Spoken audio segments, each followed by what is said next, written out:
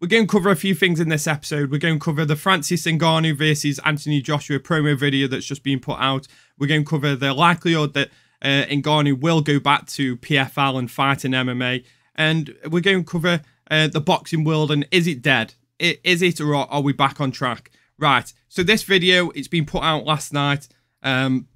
It's like an arcade style promo video and it's an absolute fucking banger, boys. I shit you not. This is leagues ahead of anything that the UFC are putting out. And this ties into, will Ngannou fighting in MMA ever again? After this, and now the boxing world are treating Ngannou, probably not, but we'll cover that in a bit. So first of all, it's like an arcade style scenario that they're starting with. Knockout, chaos, press start. So we'll play the first few bits and then we'll see it. We'll come in and do some dissection of it. Okay. Francis. Yes. Hope you're enjoying New York, my friend. Well, listen, I've got good news for you. The fight's on. It's a done deal. We got AJ. Like straight away, how the camera pans down, like the cinematic. It's like a cinematic style video straight away. They've got Ngannou looking at like an absolute fucking badass. He reminds me a bit like African Bane. Like he's looking like African Bane. I love the sound effects that they're putting on, the voice, the chopper, the sound effects. It's a busy New York City. It's set in the scenario. Anytime, anywhere. You got this. Oh, it's getting hot now. Joshua bumps into Ngannou. Fucking hell. Like, didn't expect that one coming so soon. Or did we? Francis, can you hear me? I love the fact that they get straight into it. They bump into each other. They eye each other up. The crowd are fucking chanting. They straight away they get into it. There's no messing about. Even the old woman screaming.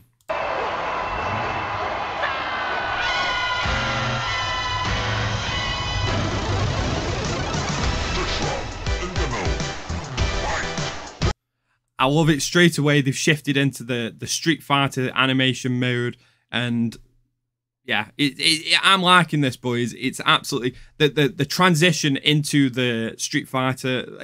Like I say, the UFC are not putting anything out close to this promotional material.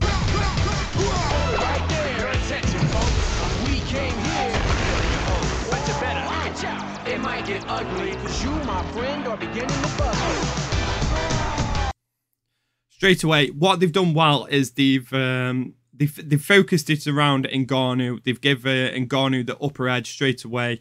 It's centered around him. Anthony Joshua is the sort of the bad guy. So we've got the protagonist as Ngannou, the villain is fucking Anthony Joshua.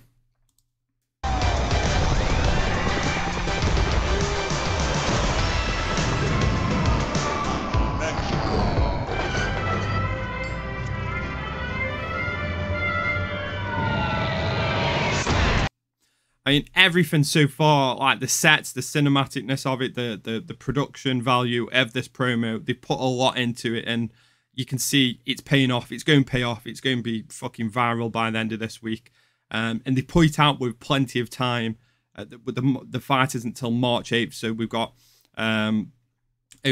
just under 2 weeks, 10 days, something like that. So they've given it plenty of time to circulate. They've dropped it the week before fight week.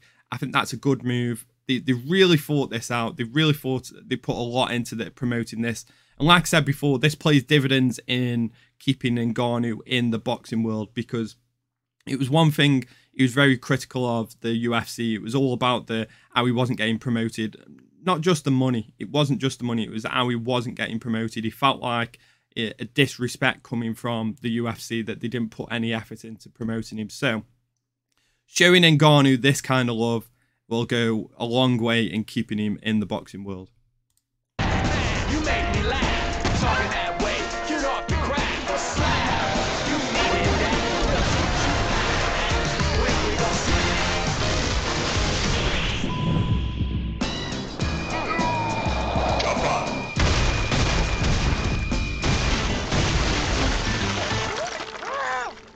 I mean, what I love about the videos, the crossovers, the transitions from arcade, like Street Fighter, to like real life and the sets. It's absolutely amazing, the transitions and the crossovers between the two.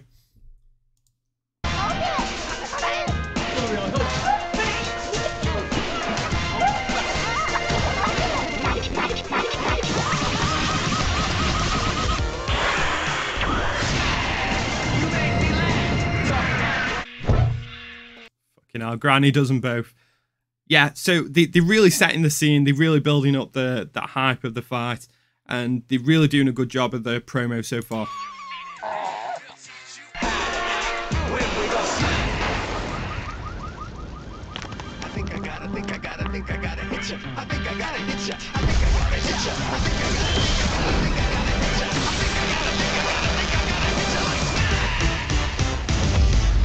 Game over.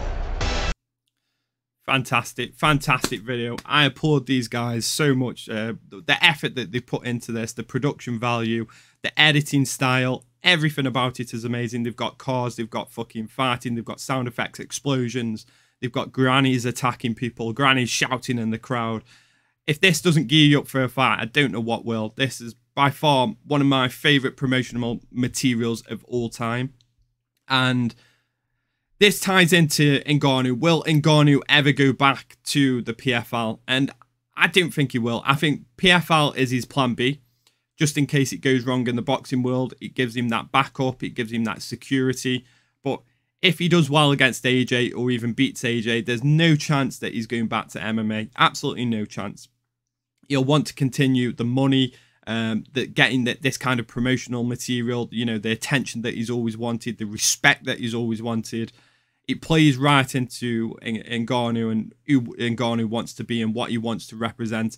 So I can't see him ever going back to MMA if he does well in this fight or even beats AJ. If he beats AJ, MMA, out the question, won't happen. Like, he's got nothing to prove in MMA at this point. Like, why does he need to go back to MMA when he's been in the best organization in MMA and won the title? He's not going to really care that much about becoming a champion in PFL or Bellator. So that'll tie in with what Ngannou wants to do in the future and build upon is the boxing world and become a boxing champion. And if he does well against AJ and beats AJ, he will want to continue that reign in the boxing world and focus on his boxing, because he surprised a lot of people in the Fury fight, and some people even gave Ngannou the nod against Fury. But he's got to do it again, and he's got to prove himself in the boxing world, show that discipline, show that boxing skill that he showed in the Fury fight, and he could end up beating Joshua, especially with Joshua's chin. We know it can be a bit dodgy, we know it can be tested, so Ngannou is the guy to do that. It's going down on March 8th, so not even long now until we know the future of Ngannou. I can assure you, not long after that, we'll know where Ngannou stands, whether he will be ranked quite highly if he beats Joshua, so he'll be looking for a title fight. So even though the PFL has said Ngannou fighting at the end of this year, if he beats Anthony Joshua, I shit you not, he will not be fighting in the PFL at the end of this year. He's going to be looking to progress on his boxing career and book in probably a title fight next. So that will be the next move for Ngannou, I imagine, or another top contender. So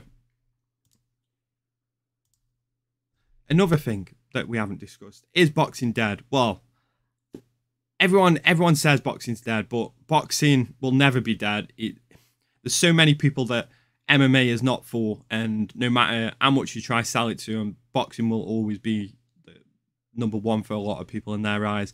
The transition will even things out, but boxing will never go, especially when they're promoting fights quite like this. Like, if they promote fights like this, we're back on top in the boxing world, and the boxing world will continue to push on. There's so much more money in boxing and so much more potential for fighters and boxers to make bigger money than being in a promotion like the UFC, where there's restraints around how you advertise and get sponsorships.